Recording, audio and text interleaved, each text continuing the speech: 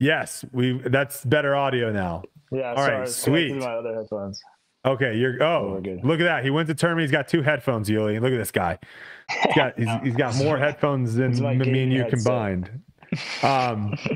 Okay, so yes, welcome. Thank you for joining us, AB. Always fun to have you on Tour Life and Talk.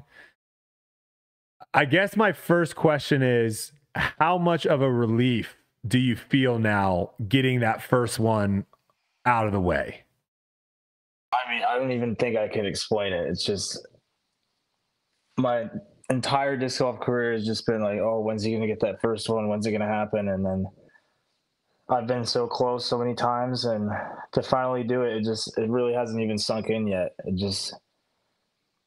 It's crazy. And we don't even really have time to like let it sink in because we're jumping straight into a tournament in 2 days, the Memorial. So yeah, it's just been a crazy feeling.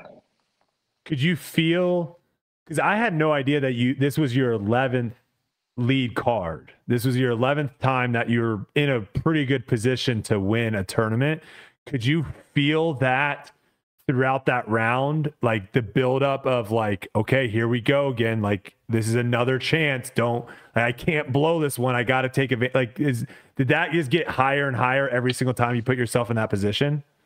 It does. I'm not entirely sure if this is correct, but I think that was my first time ever leading going into a final round at an elite or anything like that.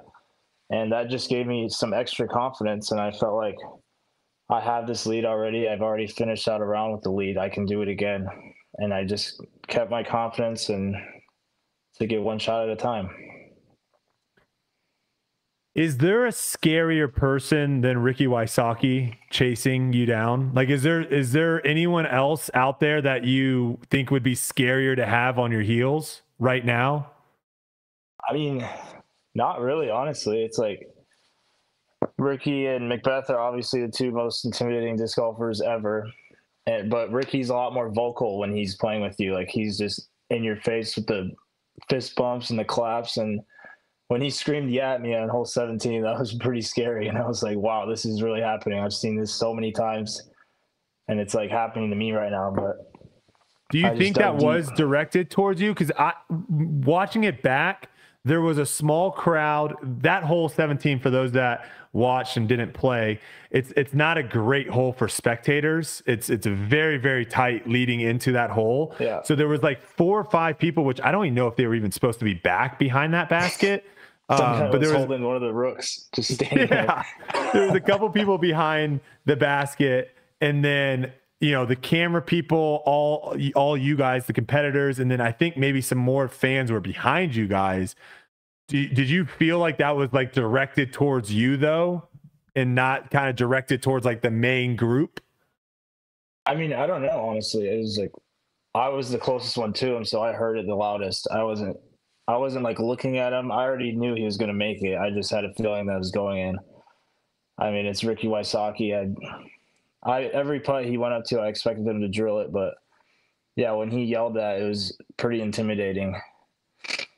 And it made me whiff that 25-footer. Thank God that didn't go OB. That would have been real dicey. What do you think was the biggest, if you could like pinpoint one thing, what was like the biggest difference between this time and all the other times that you had a chance to win? I'd been leading since the beginning of the tournament, so I just knew that I was throwing the disc better than everyone that weekend, and it felt like every shot I had the confidence that I knew I was going to execute it, and it just snowballed into more and more confidence. And then that shot on hole 18, I knew I was going to throw it well. I'd been thinking about it all day, and I've replayed that shot in my head so many times, just throwing my Athena dead straight up that hill, and I made it happen. It was just building confidence throughout the entire week.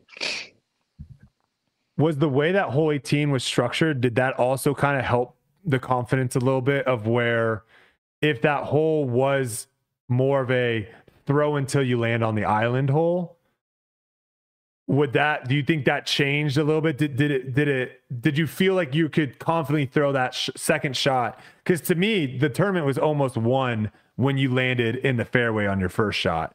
Because if you do the math, you literally throw your second shot into the cliff. Then you go up there and you can make the putt to save your par, or you can lay up, tap in for bogey, and then if Ricky birdies, then I guess you guys are in a playoff in that situation. But you couldn't lose really once you were safe in the fairway. Did that the numbers go through your head at all, or were you just focused on, hey, I got to throw this in bounds? Yeah. After I checked the scores after hole 17, I just knew that first one had to be in bounds to like really, really have a chance to win the tournament and to go into playoff. And I'm glad it didn't go into a playoff because he definitely would have had the momentum. And I'm not sure how it would have went, but I was gonna say, do you know what hole you guys would have played? No, I have no idea. Yuli, do you know? No clue. Okay, yeah. No one knows. It would have been a surprise for all of us. Yeah. I'm glad it didn't happen that way, though. I know. But yeah. Well, what about like off season, first tournament of the season, you're playing in practice, you're playing well. Was there some sort of confidence from practice as well leading into there? Did you know you were going to be in the hunt, or was it like a surprise? Like, yes, I'm playing good. I'm here again. Because I guess my question is, we've all known that eventually it was going to happen. And that's a big story with especially you around the disc golf world is, okay, here's AB, and is he going to choke again? Right? Is he going to choke again? Like they talk about European Open. That's all I hear. Oh, he's going to blow it, blah, blah, blah, blah. Even going into the last round, if you look at the comments down in the Pro Tour, it was, oh, AB's not going to be able to hold it, or is he? Or people being like, oh, this is his time to do it. Moving forward, were you like, no, I'm going to get this done the first tournament of the year and shut everybody up? Or was it just something that just randomly happened through the course of the tournament? It really started like the first day I got to the course. Like Paul Macbeth picked me up from the airport and we went straight there, and it was his first time playing it as well. And like his first time playing like the new course, and we were playing it, and I was like telling him, I was like, I think I'm gonna be hard to beat out here. I don't think you have a chance this week. Like just messing around, we were talking to each other. And then I played, I think like 8 practice rounds, and we got the early practice with like the pressure for the All-Star event as well in those tough conditions. So I just really felt prepared, like better than I have for tournaments in the past, because I was there 2 weeks early, just ready to go. And it was just a huge confidence builder from the moment I got to the property. Because from my perspective, when I think of a storyline for this season, there can't be a better start for you. Somebody with this much potential, who was close all this time, and then you just stomp that out. And now, to me, looking at it, it's like, okay, the sky's the limit for this guy. You know what I mean? And we're going to see moving forward. But I don't know. I just feel like it was like something that you see in like storybooks. You know what I mean? Like it's not a real thing. Like this kid, blah, blah, blah. And then bam, he does it. First tournament of the year. Shuts everybody up. And it wasn't like there was a who's who of people in that top 10. You had a charging Ricky down your breath. Gooseman was playing great that final round. He shot a course record. It wasn't like a tournament, and we've seen some of these of where, the top guys just don't show up for whatever, and someone can kind of steal a win away. You had some big names chasing you down, and you just played so well that you got so far out in front that they just didn't have enough holes to track you down. And again, the way you played 18 was absolutely perfect. That's literally the best way you can play that hole.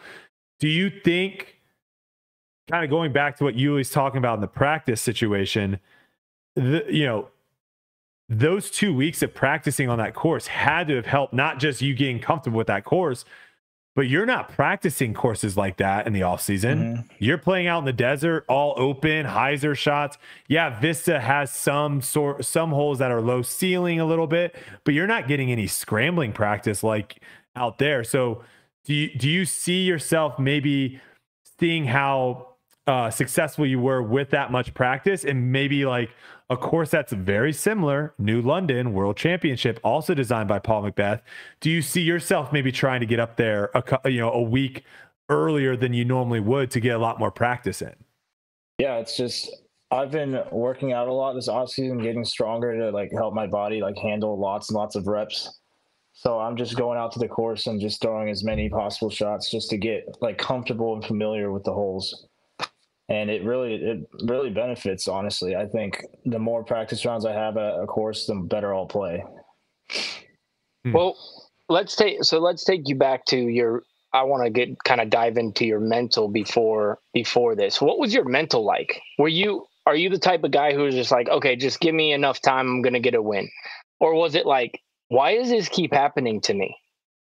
You know what I mean? And then that eventually becomes your identity because it's happening all the time to where you're like, I just can't break through. Every time somebody plays better or I blow up on 16 and that comes out of nowhere and that's not me. You know what I mean? Are you the type of person who's just like, nope, just give me time, it's going to happen? Or was it more of a surprise? It was honestly a mix of both. Like I felt like, wow, am I ever gonna win one of these things? And then some days I'll be like, oh yeah, I'm just gonna win the next tournament. It's just like, I don't really know. It's like a crazy mental thing with myself that I had, and I was just trying not to think about it all this week. And I led the tournament the whole way through and won it. Yep. And it was just, yeah, a mix of both. So one thing that we saw at the European Open was Paul Macbeth coming onto your bag later in the final round. Who was your caddy the final round, and did he caddy for you the entire tournament? And was that something that helped? I didn't have a caddy any of the rounds before that, and then he came on hole, I think 6 or 7. And who is this guy? No, he's talking about European Open. Yeah.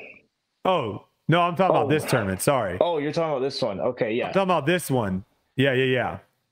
Yeah, this is it was my girlfriend's little sister's boyfriend, and I got him into disc golf like a year ago, and he just instantly fell in love with it. And he goes to what is it, UCF, and so he's in Orlando. So he drove up every day, and he just wanted to caddy for me, and he was just literally like the perfect caddy. Like he kept up with me because I know I like to run off like down the hills and stuff and get in front of everyone. And he would keep up with me, set my bag right in front of me every time I sat down or anything, and he'd give me fist bumps and just kept me a super level head. Like I had really no reason to be frustrated. I was always comfortable, and he was just the perfect caddy. And I owe a lot to him because he was a huge part of that victory. So do you see yourself changing? Because I think this is one of the biggest blind spots that a lot of players have. And I understand that, not everyone is in a position that can have a consistent caddy with them, but there are so many players on tour that, based off of who they're playing with, like the players on their card can actually help them play better or not, because they can be like open and talk with them. And I think you could have that every single time you play if you have a caddy you're comfortable with. So do you see yourself kind of changing and going away from like, I'm just going to carry my bag and be by myself kind of thing? Or do you see yourself looking into maybe trying to find a caddy for future events as well? The thing is for me with like a caddy for a tournament is it has to be like consistent. It has to be the same person, and it has to be every single round. Or I've seen you had like Adam jump on your bag, or you have like Austin Turner jump on your bag like for the final round, and you think that's kind of maybe in the past it's kind of hurt you a little bit not having them with you the entire time, and all of a sudden now you have a caddy for the final round. Yeah, I would say it's just inconsistent for me, and it just like, I don't know, if I just carry my bag for the first 3 days, I might as well just carry it the rest of the day, because I'm in that groove doing my own thing. And then same thing, if I have a caddy, I want them to be the same person every single day of the tournament. Yeah, for sure. Yuli, do you have anything? I mean, you're one of the few guys on tour that has a caddy consistently. Do you think that's also like a blind spot for a lot of guys? Do you think a lot of people could benefit from having someone? I think it's when somebody says, hey, if you were to ask one of the top players and give them advice of what they could do to be better, that's the one thing I would say that a lot of these guys don't have, which is a huge benefit, is a full-time caddy who you trust, who can do all that stuff for you. I mean, I travel with Anthony and Adam and Austin, and they get to hang out with Brad, my caddy, all the time. This dude does everything for me. Like, he is an absolute rock star, maniac, positive, the most positive person ever. Without him, who knows how the last couple seasons will go, because he was one of my only bright spots. He was the only person telling me, like, that I was good enough. You know what I mean? And when I see these other players just carrying their own bag, first of all, you carrying your own bag, I don't care how good of shape you are, by the end of the round, you're not as fresh as you could have been if somebody else is carrying your bag. Period. Especially no matter on a course what, like this, yeah. no matter what level. Olympus, it was essential to have a caddy there. I don't know how people played that course without a caddy. And then I see other times where all of a sudden the rain comes. This actually happened. The featured card, nobody had the caddy on the last hole, and they all absolutely blew it. I couldn't believe it. They didn't have a caddy. They didn't have an umbrella. I was like, how is this possible? And I think Calvin doubled the last hole or something. And listen, I promise you, if he has a caddy there and he has 2 umbrellas and he has a dry disc and a towel, he's not double bogeying that hole. He's too good. You know what I mean? He's just not. And so when I see the top players all do this, I think it's the easiest thing to fix. I mean, what if you look at, let's say a Calvin, and I'm just speaking on my opinion. Obviously, he might get a caddy and then blow up. I don't know. But let's just say hypothetically that this caddy saves you 5 shots total the whole entire year. How many times did it come down to the last hole in so many tournaments for a Calvin? It could possibly get you the stroke that you need to get over the hump for a win. And it's all hypothetical, like I said. But that's when somebody asks me, that's what I say. I think a caddy is essential. There's a reason that, the top players in traditional golf have great caddies. They carry their stuff all the time and they trust. I don't know. That's what I think about that whole thing. Also, AB, you were correct. Our statistician, Edwin Stats, just confirmed this was the first time AB went into the final round with the lead. He has had the lead after 2 rounds and a few 4-round events, Las Vegas last year being the most recent. So you were right. Sweet. There you go. Silas, are you there? Silas? I'm here. That sounds so desperate, Yuli. You all right, Yuli? You okay over there, bud? You could hear me? Yeah. No, it took me to a screen by myself. I was all alone and unprotected. Yeah, that's what it sounded like. You sound like a scared little puppy in a corner. That's funny. Oh, where'd you go? Oh, there he is. You're popping back. All right, AB, a couple fun questions here for you. This was sent in surprisingly by a lot of people. A lot of people want to know this. I have no idea where this came from. People are starting to assume that you don't like your nickname, AB. Why would they assume that?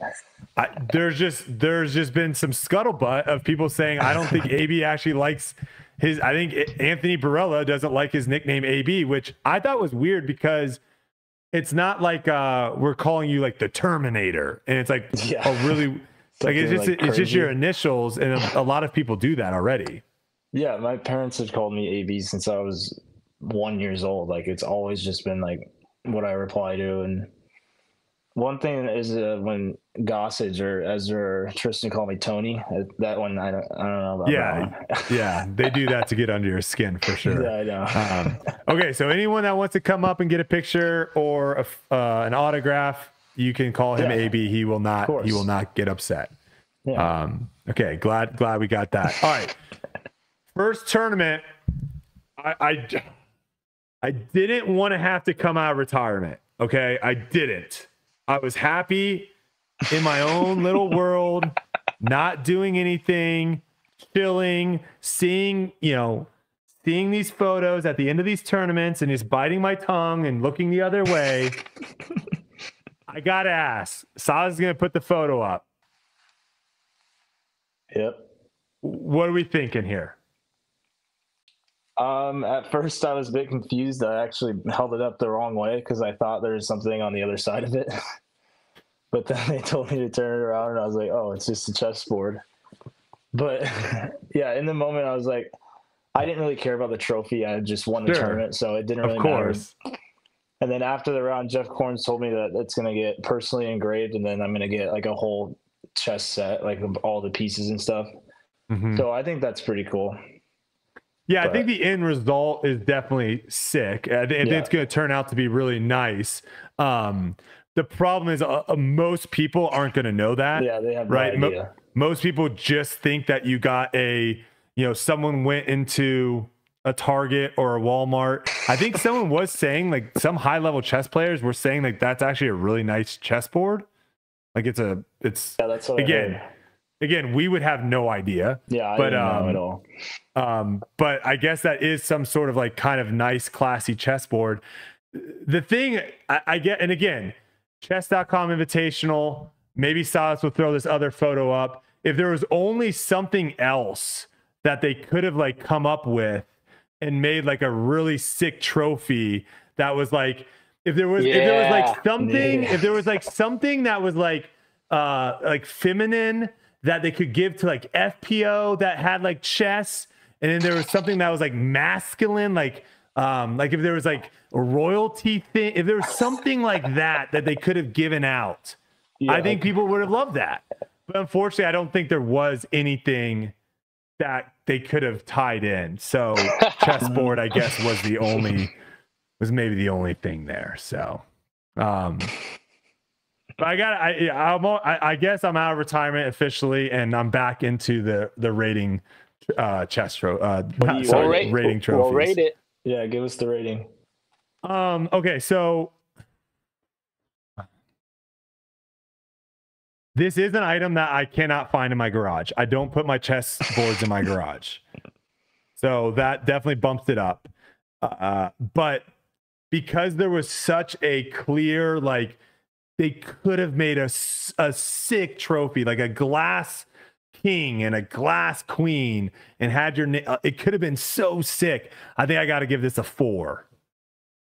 But I'm willing to increase it. If you want to send me a photo once they engrave it and they give you the chess set and everything, if you want to send me a photo of the full trophy, I'm willing to increase that 4. I will, and then you can post it on Twitter. I'll post it on Twitter, and you can do this for me. Have like the king and like slowly have it like tipping over. That would be the perfect photo. Okay. Like checkmate. Speaking of checkmate, do you want to promo this this disc that's coming out for your win? Yeah, we got the commemorative TI Swirl Zones for the chess god. They made a sweet stamp, and I'm super pumped about it. And yeah, go check them out on teamdiscraft.com. You can pre-order them right now.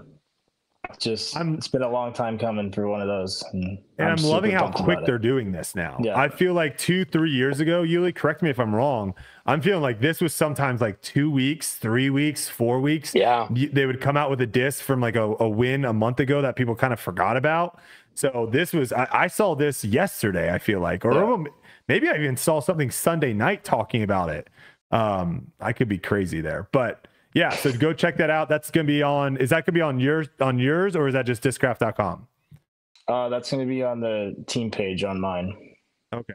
There it is. Silas has it up. Look at that. That's that freaking is so sick. Cool. Oh yeah. That is a sick thing. Who's better at chess, you or Gooseman? Goss is better. He likes to nerd out on the chess. He plays it 24/7. He does play it a lot now. Yuli, are you nice with the pieces? I just played Goss a couple days ago, and we had a draw. Yeah. Wait, what? You ran out of time or what? Yeah, he was leaving, and so he was just destroying me. So I put the button that was like "draw?" and he accepted it. And he accepted it. So I don't know. I mean, I guess the jury's still in session for that one, man. Yep, we'll have to do a rematch. He's good. He's good. I used to play when I was a kid, but I haven't played a lot in a long time. And Goose was saying that he was practicing a lot because he was hoping to play Magnus. And I mean, that would have been exciting. Have you guys seen those chess books though, where it's essentially they have like in game, so it's just a photo of let's say 30 moves into a game. There's a photo, and there's one way for you to automatically win. Like if you do a certain thing, you will win 100% of the time. And you got to figure out like the 8 moves, the 9 moves, the 10 moves that you have to do to win. Have you guys seen those books? Yeah, I've heard of that. Yeah. There was a guy on my bus back in high school, and that's what he would just study these books and like, it was, dude, these guys are nutty. Yeah. Are you going to get into any, is this like now going to make you interested in playing chess more, or is that just? Yeah, no. I actually downloaded the app when I found out that they were sponsoring the tournament, because I had it like a few years ago. Okay. And then the CEO actually came up to us in the practice field, and he's like, "I'll trade you some disc golf tips for a free year membership." And I was like, "Oh, all heck right, perfect." Yeah. So he gave me the diamond membership for free for a year. And I've been playing a couple matches a day, just messing around with it. It's pretty fun. You got to reach back out now that you won and see if you can boost that up to a couple extra years. I feel like a win at their tournament should be a couple extra years. Like a lifetime. The guy's kind of nice too. His throw he had was actually kind of nice. Yeah, I was expecting him to be like a beginner, but then he had a smooth throw. Yeah, it was down and everything. It was not too shabby at all. Let's talk about the course a little bit, because I wanted you, we haven't gotten into it at all. I wanted to hold off on talking about that until you popped on. What was your overall, I mean, again, I don't think you're a person though. There are some people on tour that based off of their performance, that decides whether they think a course is good or not. You're not one of those people. So I think even though you did win, I think you can be critical and say what you actually think about the course. So what were your thoughts on Olympus? I loved it. I thought it was a beautiful property, and I love courses that have a lot of sidearms and have like those tight straight gaps, because that's like my favorite shot to throw. And I'm most confident with like hitting those small gaps with like a fairway driver. And there's like a lot of shots where you have to down tempo and place it in a landing zone. And I like to club up and then slow down my throw for shots like that. So I think that was super beneficial. And yeah, it was a great course, and it really played well in my game. Sounds like you're judging it off of your performance a little bit. I am, but Northwood Black's my favorite course on the planet, and I got 150th at Ledgestone. So yeah. But they have similar shots, but I love the course. It's easily in my top 10 now. Yeah, you haven't played New London yet either, have you? No, you haven't been out there yet. Is that the one on the golf course or the wooded one? No, the one on the golf course is called Ivy Hills. New London is the one that the Ivy Hills was designed by Nate Heinold and his team. New London was designed by Paul in the city of oh man, why am I blanking on what that city is? It's not Lynchburg. It's Bedford. Forest. Bedford. Thank you, Saz. Bedford. City of Bedford. So this course, I had my doubts, because we talked to Calvin a little bit in the off season, and he was saying, throw down the mountain. He's played out there quite a bit. He was saying it was going to need a lot of work. If you walked around, you got to see like the old tee pads. It was just like a really small piece of rubber, right? Yeah, and so, the tee pads I thought were great. I didn't really the weather wasn't phenomenal. Like there was going to be a lot of mud and water on them, and I thought they held up pretty good still. I do worry about those tee pads though, because if they do get played a lot, I think that type of turf can get run down really easily in that one spot and get kind of slick. But for us, I thought the tee pads were great. I was most surprised with the greens. I thought there were so many unique greens, and not only did you have to think about how you wanted your disc to approach the green, like angle wise, but also there were so many difficult putts, different elevation changes, and then the rollaway potential. I just thought we don't really, maybe we get a couple greens like that on courses, but I couldn't really think of a green where I was just like, yeah, this one doesn't really make sense. This is kind of not that great of a green. I thought most of the greens were really, really fascinating. And to me, that's a huge thing because a lot of times we play these courses where they just put a basket somewhere in the middle and you land 60 feet from it and you have a wide open putt. And that was not the case at this course. Yeah, there's a lot more strategy involved with the scrambling at this course into the greens, which is, I think you need to implement that into every single course because some of these courses you can just throw a spike hyzer from anywhere and park it. Yeah. But here you have to really trust your angles and match the hillsides and stuff like that. I didn't have many cons, but the few that I had, I wasn't a big fan of hole one being hole one. I think it's a good hole. I don't think it's a great starting hole. And also it's just not good. If you have a huge crowd, which I'm sure you had a way bigger crowd than I did at 9:20 in the morning. It's not easy for a big crowd to kind of see the shot. Cause if you're 5 or 10 feet back off, your angle kind of gets cut off with the trees in line. With the hill and the trees. If you're like in the first, like right on the edge, you can kind of see the whole shot. But if you have a massive crowd, I think that might be a little bit tricky there for hole one. And then the only other hole that like jumped out at me is like, I wish they could try to figure out something was hole 17. I thought that was the only hole that I saw guys throw their shot and then literally look at the spotter to be like, am I inbounds or not? No one really knew if they threw a good shot or not. And to me, especially late in a round, I don't like having that flukiness. And we saw a lot of fluky stuff on that hole where some people skipped in bounds, some people clipped the tree and dropped and were safe. So, and I know you talked about in your post interview how you didn't really know how to play that hole. I don't know if anyone really knew how to play that hole. Yeah. What are your guys' thoughts on 17? I felt like I threw the same exact shot all 3 rounds off the tee. Different results. Two of them were out of bounds, and one of them wasn't even close to being in bounds. It's just, I don't know. I thought it was one of the better holes on the course, honestly. You liked it, really? The only thing I would change is I would take the OB by the trees and I'd put it farther down so that people aren't trying to crush it into the trees because you potentially could go OB. And that way, like AB said, he threw the same. What are you talking about right now? Are you talking about the tee shot? The tee shot. The tee shot going over and then into the trees. There's the OB line.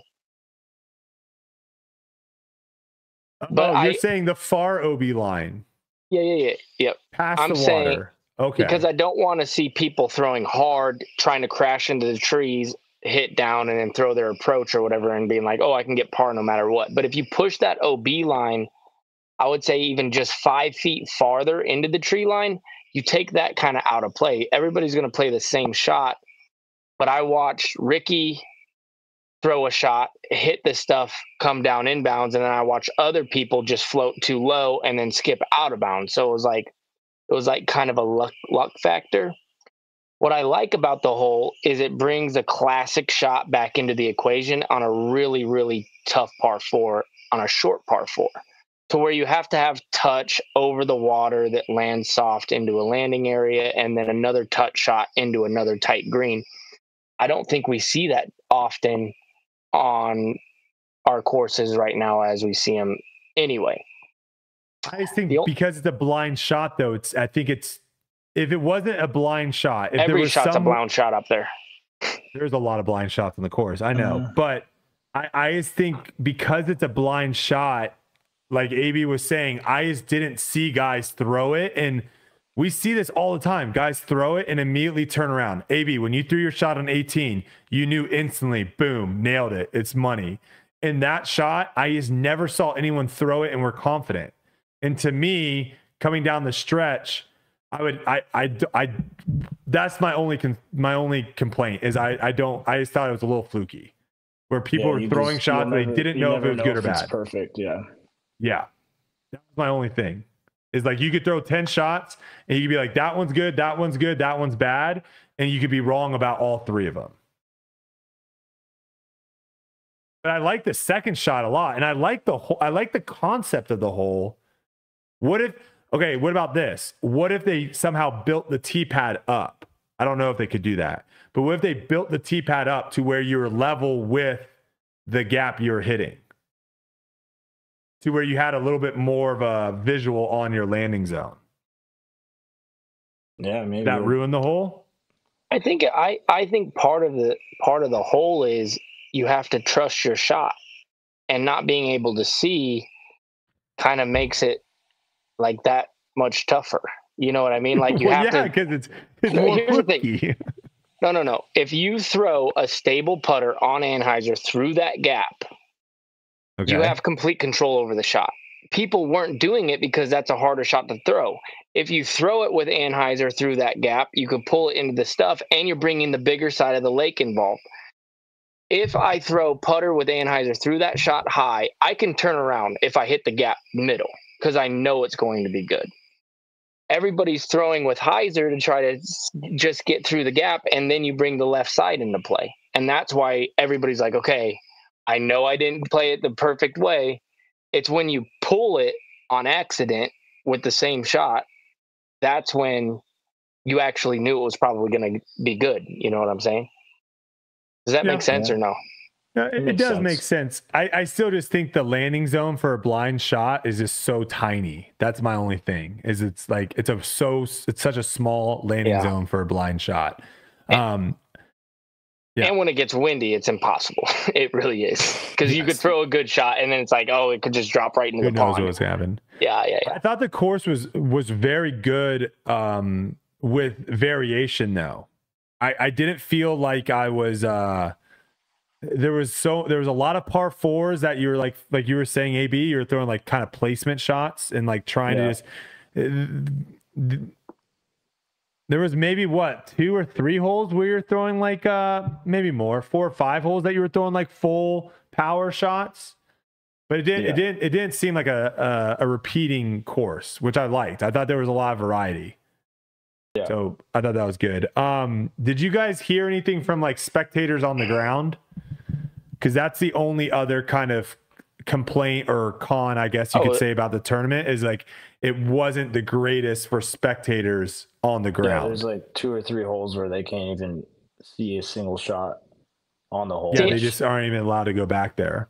I'm fine with that. I'm fine with a area where spectators can't go if it's a good course, but I keep saying this, there has to be a hangout spot to where they're not going there.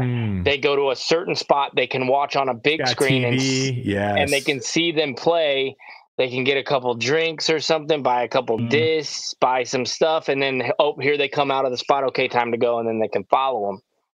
Yeah. I always think that there should be something like that, and there never is. They could put one of those behind the fairway on hole 18, like way deep past the flags. I thought that would be a perfect area. Yeah. Or like when they were down into the goalie after that Venom sidearm that you would park down the hole every time.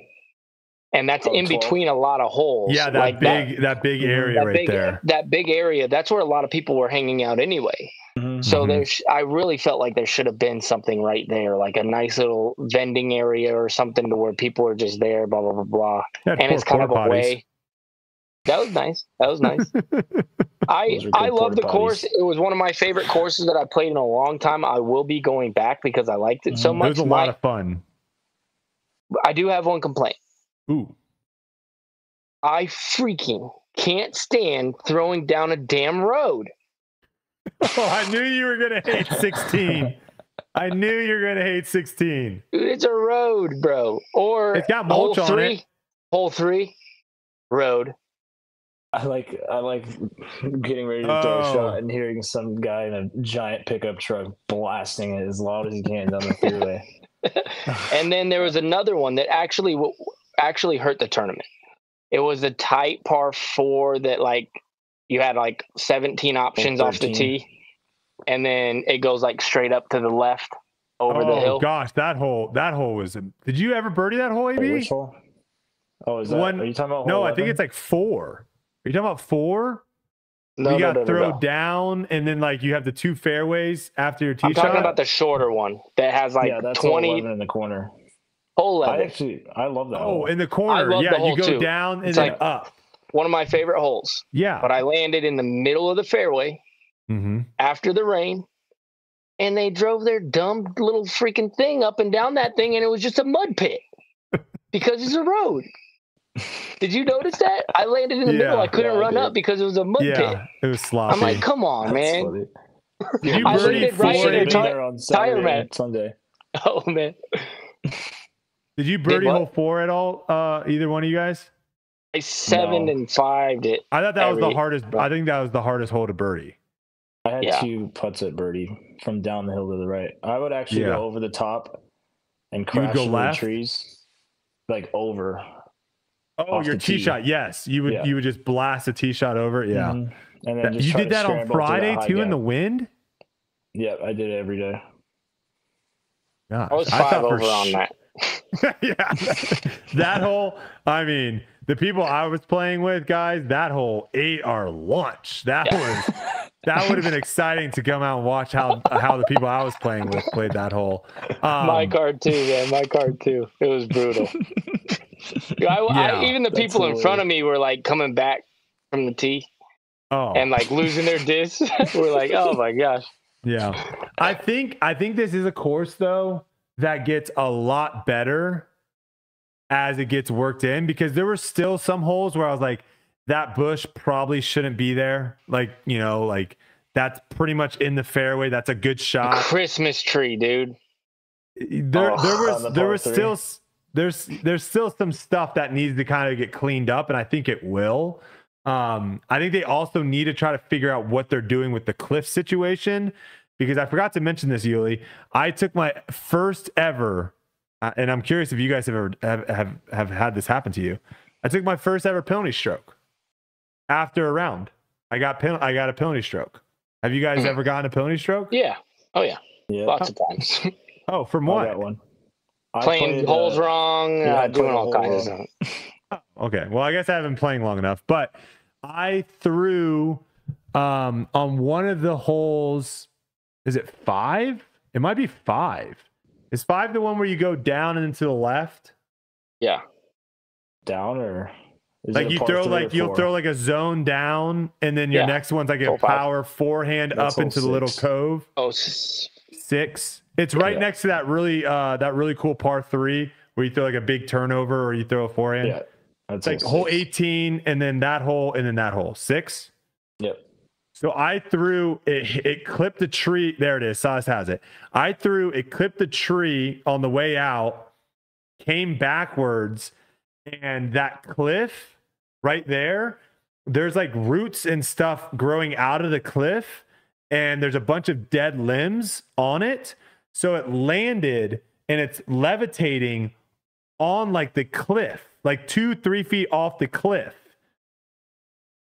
And I looked at it and I was like, I can't play that. It's on a cliff. Like I will die. And so everyone on my card was like, I guess we'll just play it how we play all the other cliffs, right? Of where you just take it to a safe spot. And so I did that. And then after the round, someone brought it up to the TD and was like, oh, hey, Brody did this. And then the person, it was so weird because in the moment, everyone was like all about it and was like, yeah, man, like I just do that. Like there's nothing else you could do. And I was like, okay. And then afterwards, like this person really wanted me to, the tune changed for some reason of where they were like, he needs to get stroked for this. And to the point where they said, if rules don't matter, then I'm just going to show up tomorrow and play shirtless. No way someone said that. Yeah. And again, guys, I'm so much over par at this point, and Yuli knows from the conversation we had, I did not care at all. So I was like, literally just get me a stroke. That's fine. But I think how did you play it wrong? What were you supposed to do? I think I was supposed to play an unplayable and re-tee, or play an unplayable and throw from the first spot it's playable. I guess, because there wasn't anything that was No rule so I guess that said it was casual. So I think it's the same thing as like throwing it into like a sawgrass plant and being like, I can't physically get into this plant and throw. So then you just take it unplayable and take a stroke. So that's what ended up happening. But it was very weird too. You guys know on hole 15, the water before you get over, you're throwing your shot up and to the left. And I guess that lake doesn't really exist unless there's a lot of rain. But it wasn't marked as casual or anything. Oh, on 14? Is it 14? Yeah. Before the par 5. Yeah. Before the par 5. Yeah, 14. And like someone threw it into the water and I like texted Phil being like, is this guy have to like walk out and throw this shot? Because it's not listed as casual. And we looked up the casual rule. The casual water rule is not it's not like really well defined in the PGA rule. It's confusing. So that's where I said, what do you guys think about this? I think it should be, if you put your foot in that piece of paper in your lie, if you step your foot down and water comes up out of the ground and is like by your shoe, even though if you move your foot, you don't see any water. If you put your foot down and water comes up by your shoe, like that to me, that should be casual. And Yuli, that would have helped you in your mud pit. I was so mad at the mud pit, dude. I was right in the middle of a tire mark, bro. I was like, ah. But that takes away all like the gray area because like right now it's like there's a very weird gray area in it. But that's the only other con I had was like the cliff situation there. I don't know why they've decided that those two cliffs are the only cliffs that are unplayable. Yeah. When there's a lot of other. I was playing with this one guy and he was like trying to figure out how to throw the shot for 4 minutes. Because he's on the side of a cliff. He's like Billy Goating it over there. And I'm like, dude, I was literally thinking in my head, like I visualized, I don't know if this was a good thing. Again, I was in a weird spot, but I visualized like what it would look like if he slipped and fell. And I was like, what would I do if this guy slipped and fell 30 feet down this cliff? Oh, man. All right, Yuli, you got anything else for the champ here? Nope. The champ. Yeah, how does that sound, by the way? I love it. Yuli called me champ today and then he smoked me in our little round today. But oh no, it was a big pillow fight. I shot like 2 under. Oh wow! Yeah. You guys played Vista? Yeah, we both bogeyed hole 18. It was a battle. Tough. What do they have as a 18 now? They've changed that hole all the time? What is it now? Actually, a tricky little guy. Yeah, it's pretty fun. They throw from a tee pad that's like 150 feet further left, so you're like throwing more over the water. Okay. It's like it might be an easier angle, but it looks a lot cooler. They still doing that like the triple Mando thing there on that hole too? No, not anymore. Triple Mando's gone. It's like an island green, kind of. Oh. I remember. Cool. Do you guys remember the last tournament? I think Eagle threw a disc on that hole. He didn't throw the disc that he wanted to throw. He threw a disc that he was okay losing. Do you guys remember that? Are you talking about the triple Mando when you missed it high? He was like, it was the final hole of the tournament because I think that was the year that it ended at Vista for some reason. I can't remember what year that was, but he was playing, and I remember him saying something along the lines of like he didn't want to throw one of his discs and lose them, so he threw a disc that wasn't the right shot disc for that hole. Simply, I thought that was the wild thing. Which I don't know if he would still do the same thing. I do that all the time when I'm on. You would do that on hole 18? Well, to win a tournament? Probably not there, but I definitely throw discs that I don't want to lose. Oh yeah, for sure. I lost. How many discs did you guys lose at Olympus? I didn't lose any. No, 1. I lost it in that casual lake. Because I played it blind. I was playing the par 5 and I did a big turnover. I didn't know there was a cliff to the right, and it was just like my best nuke just straight in the lake. I lost like 5 discs on purpose actually, because Peter brought a bunch of ledgestone discs and he had me just chuck them off the mountain on hole 18 for like little Easter eggs for people to find. Oh, I didn't know if you were throwing those to people or not. So you're just chucking those to who knows where. Yeah, he told me to do it, so I was like, all right. And he filmed it. Go find yourself a new Ledgestone disc over there. Yeah, Well, guys, I have a Ledgestone Zeus. Yeah, I have a sick nuke on hole 18 if anyone wants to find that. Listen, that's gone.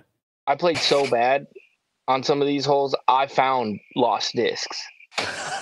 That one hole I was telling you about? I found other people's lost discs. I was just like finding all this stuff, looking for my stuff. There was 5 discs that weren't ours in the fairway.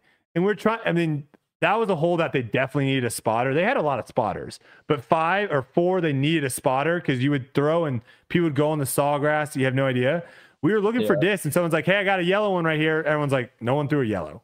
I'm like, all right. Oh, there's a purple over here. No one threw a purple. There was so many discs just in the fairway on that hole.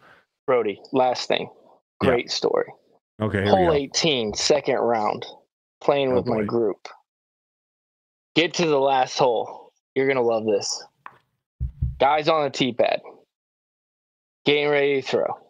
Stops, looks at the group, and says, guys, I don't want to shake hands or do anything on the last hole. I want to do it after. Heck yeah. And I go, dude, like, you stopped us. You could have just thrown. You could have just went. None of us were like doing that. It was the weirdest thing ever. I literally said that. So I wanted to tell you. Now you guys are ruining everything. You guys are stopping and being process. Like, no, this isn't happening. Did you guys fist pump on hole 18's tee? AB, you and Ricky? He gone. Oh, he doesn't want to answer that question. All right, I ask him one tough question, he bounces. Look at this guy. This guy's scared of the tough questions. That's what. Dude, you're ruining things, Brody. The guy literally stopped, looked at us. None of us were gonna do it, and he goes, "Just so you guys know, like, can we not?" And then he said, "This was hilarious." He goes, "Well, I just didn't want you guys to stop me when I was throwing." I've seen people do that though, Yuli. Like, what? Yuli, I've seen people do that. I'm like in the middle of getting ready to throw, and someone like comes up to like fist bump, middle, like getting ready. But AB, I asked, you cut out there. I asked, did you and Ricky fist bump before teeing off on hole 18? That's a yes. That's a confirmed yes. Was that? I didn't hear him. I don't hear him. He's muted. He said yes. He's saying yes for sure. They did. You can read lips. Mm-hmm. I've seen some people shake their head like this and say no. So I gotta wait. I gotta wait for audio to confirm this. Oh, can't hear you, buddy. Okay, hold Silas, up a 1. Get him back. Get him back. Hold up a 1 if you did shake. If you did, okay, he did. All right, there we go. We got visual confirmation that he did shake hands. Did you stop him in the middle of his throw?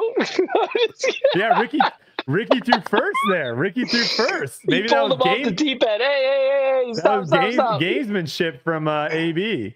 I did get a little bit of a chuckle out of one of the guys I was playing with because he was the one that initiated it all and was like, hey, good playing with you.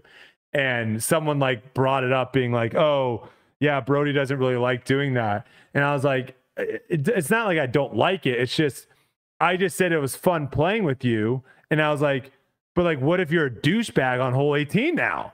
I told you already it was fun playing with you. I can't take that back. You have that on me now. Like, I want to wait until the final, tap out to make my decision on whether or not it was fun playing with you. I think we have AB back. Audio? Can you hear me now? Yes. Yeah. Okay. Sorry, I do have a final. Stupid friend kept calling me. You're fine. You're very popular. You're winning a lot of tournaments. I do have a final question though for you. Yeah. Final question. How was it? Everyone taking score. I didn't mind it. I usually would try to do the PDGA live before, but during the first 9 holes of the second round was pretty bad because nobody had any service or any access to the app. Oh. So I ended up, nobody knew what the live score was happening. The only one who had service actually was the guy who wasn't even from America, Niklas. He has a completely European phone plan, and his was the only one that worked. Oh. But yeah, so I ended up just making a UDIS scorecard and putting in the scores because I didn't have a paper one. Ooh, don't say that too loud. PGA might come after you using UDisc. I don't mind. I don't mind using the thing. I think we should all use paper because I didn't have a problem all of us doing the scores. It didn't.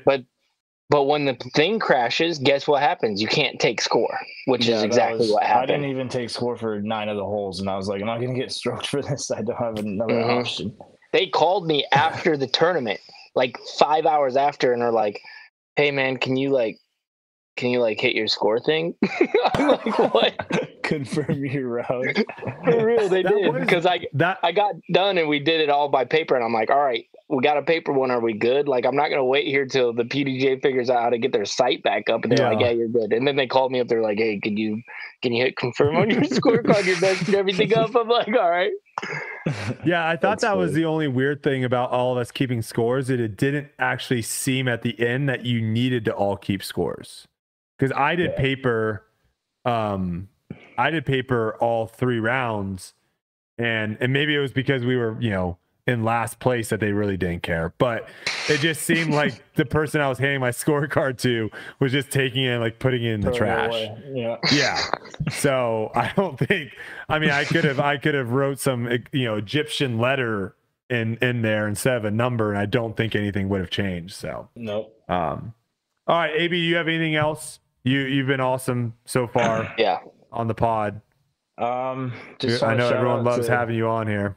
Yeah, shout out to my sponsors, Discraft, Grip, Pastry Dyes, and my friends and family. And yeah, go over to teamdiscraft.com, get yourself a jersey.